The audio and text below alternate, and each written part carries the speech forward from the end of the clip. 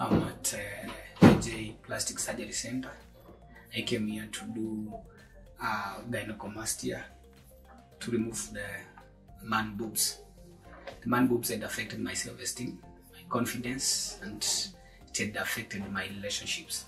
So I googled, and through social media, I got to know them, and I'm here to do that, to gain my confidence back. So I came here. So the guys are nice.